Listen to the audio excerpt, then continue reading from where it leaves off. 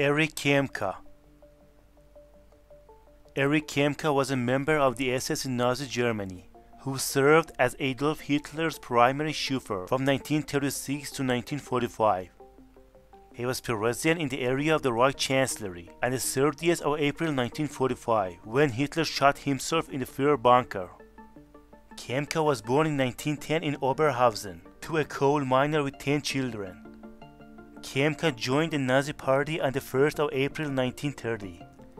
Kempka served as chauffeur for Joseph Terboven until 29th of February 1932, when he was tasked as a reserve driver for Adolf Hitler's personal entourage. He became one of the original members of an 8-man squad, known as the SS Escort Command of the Führer. The unit was assigned with protecting the life of Hitler. In 1936, with the death of Julius Scherek, Kempka became Hitler's primary chauffeur. He was also appointed by Hitler as chief of Führer's and Reich Chancellor's fleet of cars. As his chauffeur, Kempka usually drove one of Hitler's black Mercedes cars from a fleet of 6 to 8 that were stationed in Berlin and other places. Unless in the company of an important person, Hitler would sit in the front, next to Kempka, with a valet behind him.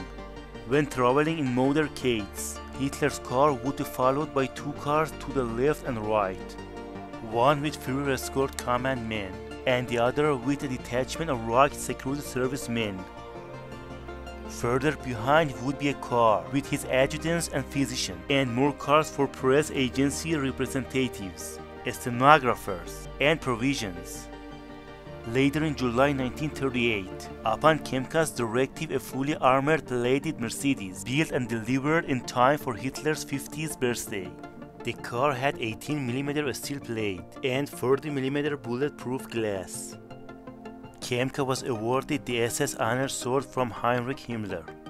At one time, Kempka had been engaged to Gerda Daranowski, a private secretary of Hitler's. In 1945, as the end of the Nazi Germany drew near, Kempka accompanied Hitler to the Reich Chancellery and later the Führer bunker. By then, Kempka oversaw a fleet of 40 vehicles, 60 drivers and mechanics.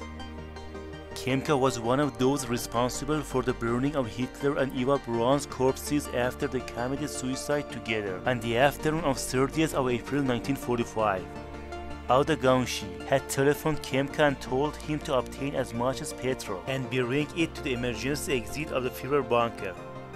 Kempka and his men brought over 8 to 10 army petrol cans, which contained about 200 liters, and deposited them where they had been told to do so.